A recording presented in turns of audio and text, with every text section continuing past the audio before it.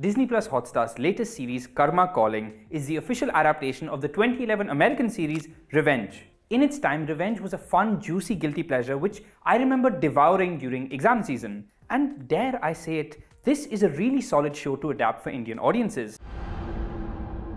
आखिर अपने कर्मा को तो एक दिन गले लगाना ही पड़ता है. It's a show that perfectly lends itself to our melodramatic mainstream sensibility. Set in the soulless, self-serving world of the rich and obnoxious elite, it has everything you could ask for. A fiery revenge saga that's high on emotion and entertainment, bitchiness and backstabbing. It's a ready-to-go winner that was made for us, and to screw up an adaptation would be pretty difficult. But the makers of this show rise up to the task in all the wrong ways and somehow manage to do just that. Adapted and directed by Suchin Mehrotra, Karmma Calling is the latest in a line of pointless, empty Disney Plus Hotstar remakes. Why are all bad Disney Plus Hotstar shows shabby in the same way? The consistency is pretty remarkable. The same stale, lifeless execution, odd dubbing, dead-in-the-water dialogue, the same star plus plus aesthetic, awkward performances, the surprisingly dull narrative that's neither sophisticated or substantial enough to be taken seriously as a streaming series, nor is it pulpy, lovably loud and unhinged enough to be a memorable Saas Bahu TV show. I get that these shows aren't going for high drama or prestige television. They're merely looking to entertain and I'm all for it. I'd even say we need more shows like it. But even pulp requires craft. There's a technique to trashy fun and art to excess. For me, Inside Edge still remains the winner in this category, with its world of campy cartoons and high-voltage theatrics. But Karmma Calling is 7 episodes of bland, banal bitchiness and sloppy scheming. There's flashy, philandering rich people all sleeping around and or trying to screw each other over, or in some cases even kill each other. मैं इतनी आसानी से माफ नहीं करती, न दोस्तों को, न दुश्मनों को. There's double-crossing, hidden agendas, secret identities, toxic power couples, messy love triangles, and even a possessive, psychotic, off-the-rails best friend character. And they still somehow manage to make it all dull. Mysterious newcomer Karma Talwar, played by a woefully miscast Namita Sheth, moves into the neighborhood and thunders into the world of the Alibag elite. Except that Karma is actually Ambika Mehra, who grew up there until her father was falsely framed for a massive scam by his closest friends. He spent a life in prison, they got insanely rich. After over a decade away and 4 years of apparently meticulous planning, Ambika has returned except for the new identity, Karma Talwar, to enact her plan of revenge and take down the self-serving ass faces who destroyed her life one at a time.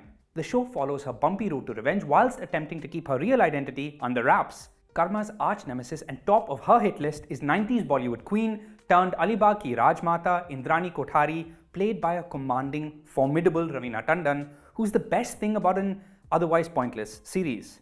Part of Karma's plan to get Indrani is to seduce her son Ahan, played by a frequently topless Varun Sood.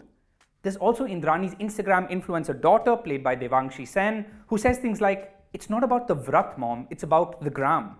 She's not consequential to the main plot, I just really wanted to say that. Among the many issues that ensure that this series is dead on arrival is lead Namita Sheth in the lead role of Karma Talwar.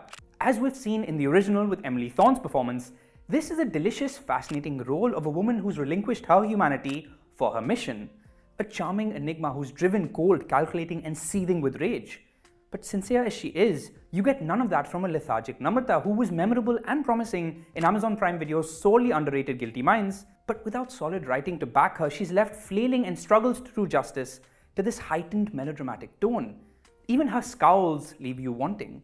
The essence of Revenge was the juicy, high-stakes rivalry between the Karma Talwar and Indrani Kothari characters. But here, the power dynamics between her and Indrani, played by Raveena Tandon, are far from equal. Because Raveena Tandon owns the screen. It's an enjoyably externalized performance because she knows how to do camp and embrace the extra.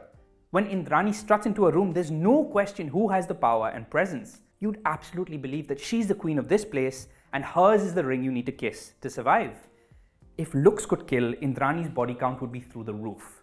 Elsewhere, some amidst the wider cast do well to match the heightened pitch and world of the show. A solid Gaurav Sharma as Indrani's husband, Valusha D'Souza as her best friend Dolly, class as Ernest Piyush Khati and Rachit Singh as two good-hearted brothers who risk getting swallowed up by the whims of the heartless elite, to name but a few.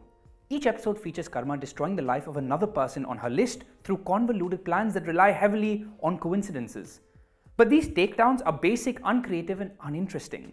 The insipid dialogue and washed out visuals certainly don't help. This is just not how you gradually unpeel the layers and structure a mystery thriller.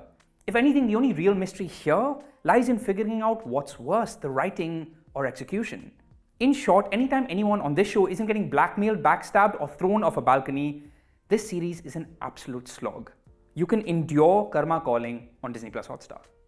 Hi everyone, it's Suchin here. What did you guys think of Karmma Calling? Let me know in the comments below. I mean, you don't have to, it's up to you, but it would be nice to, maybe discuss it because this job gets really lonely sometimes. Okay, I'll see you next time with the next, call me.